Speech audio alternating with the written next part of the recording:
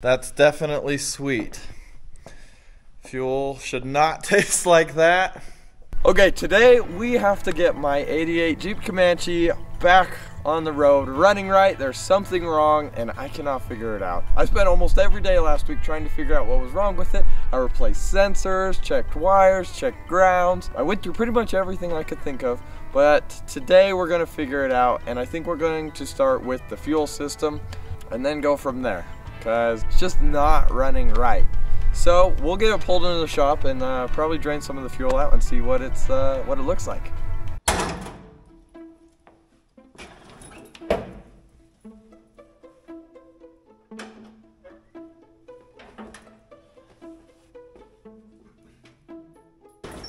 Wow.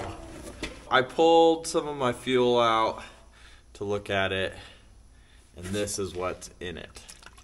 Wow, that is not what fuel is supposed to look like at all.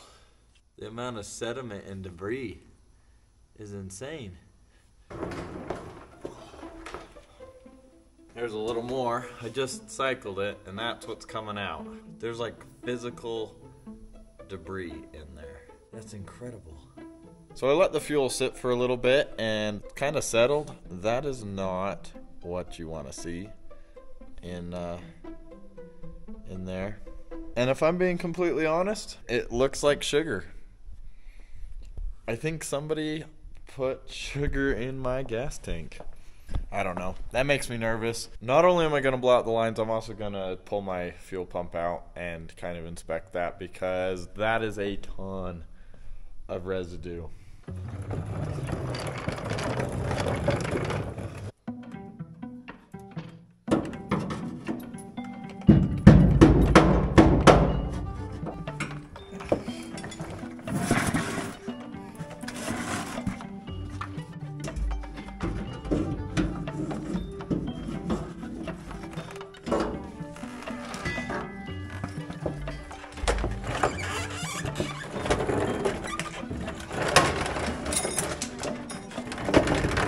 I think someone poured sugar into there. There's a bunch of like crystals on the roof of the gas tank. I'm gonna stick my finger in there and I'm gonna taste it. I'm gonna see. There you can see I got it on my finger.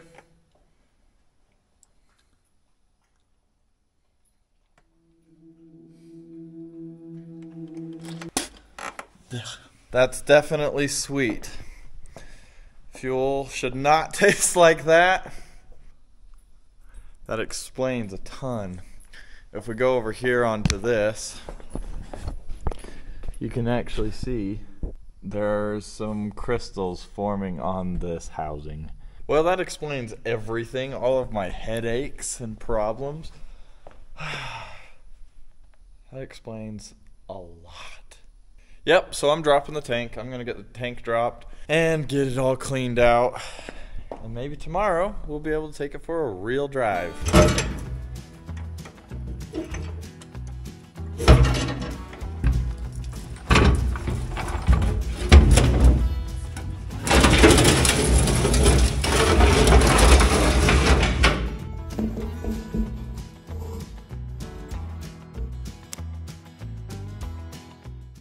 I don't know how well you can see in there, but I think I got it pretty clean.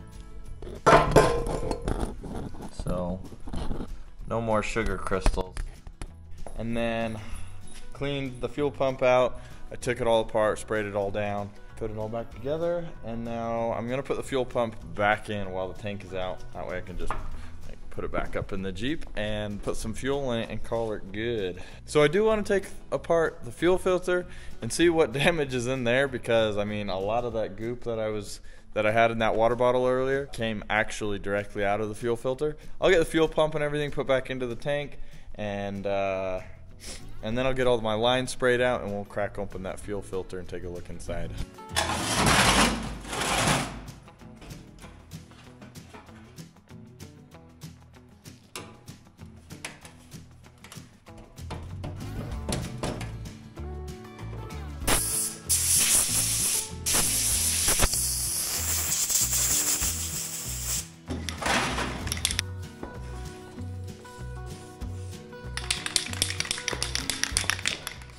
Okay, so I've got the fuel filter in my vise. I'm just gonna pry it apart just because I'm curious. I want to see how much it was stopping. So if one side's clean and the other side is dirty, I know it's just a clogged filter. But if both sides are dirty, I know I probably have other issues.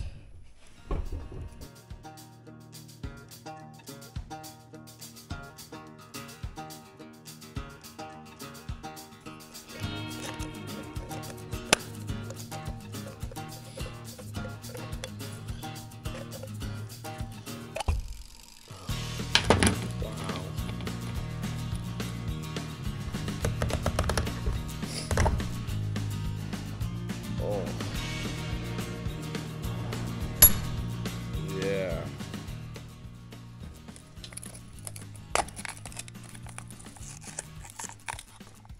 Okay, that's a good sign.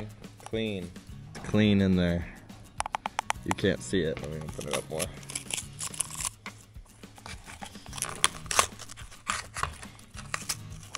Alright, see, that's a good sign. Dirty. Clean. That's incredible. On a sledge that's in there. Alright, so I'm pretty happy with what we did find. Still far from being put back together. It's currently 1 a.m., so I will see you in the morning. Good morning. So, I'm back at the shop. I have a new fuel filter and some sea foam because it works, and boom. Crazy that was in there. Oh, crap. I just realized I left the key on all night long. So, hope it's not dead. I'm gonna get the lines blown out really quick with air, and then we'll throw the tank back in, put some fuel in it, and listen to that engine purr. Man, I hope this works. All right. Moment of truth.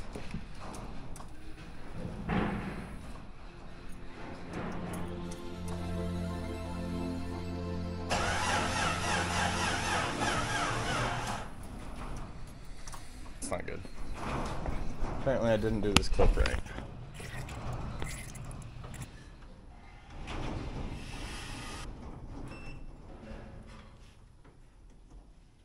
Okay, everything is hooked up.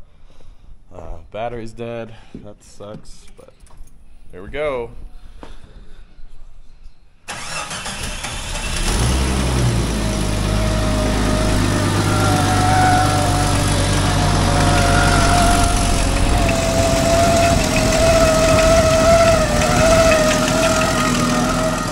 That water pump is definitely bad. We're gonna take this for a drive though.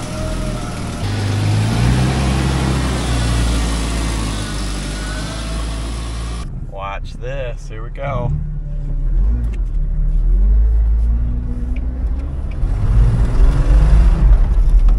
Oh, she rips.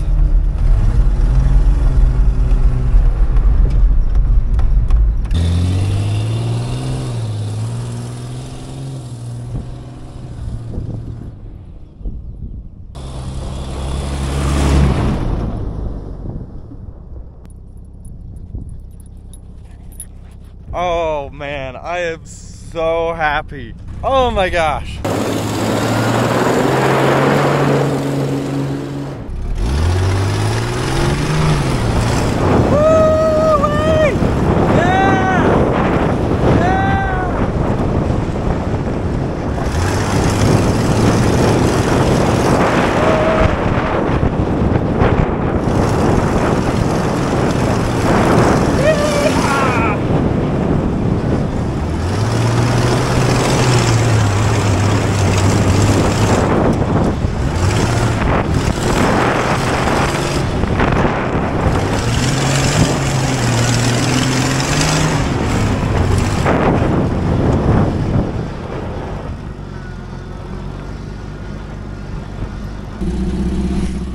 I am so excited.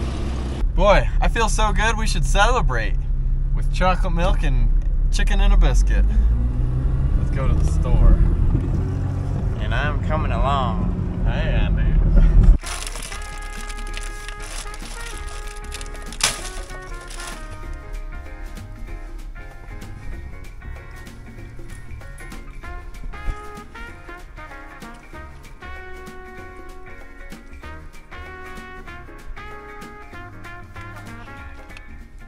right, let's go back to the shop. Okay, so I got a little carried away and yeah, I removed the seat and the carpet so that I could get four-wheel drive shift lever in there properly. There's the carpet, all nasty. I'll probably want to get that cleaned up before it goes back in, but now I need to remove this plate. I think drill these holes out right here so that I could get this shift lever right here in there. So I'm also thinking about going to bucket seats, but we'll see, Anyway, so yeah, just a long process.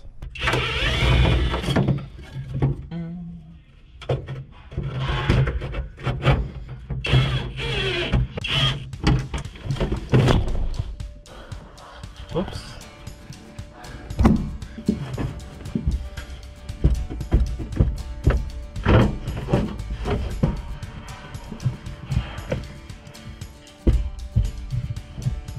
Okay, so just as a basic test, what I want to do is I want to put some sugar in to some fuel, and we'll see what it does. So I'll just, gotta get some fuel in the jar. Little science experiment so we can compare results. We are in a ventilated area, by the way, just so you know.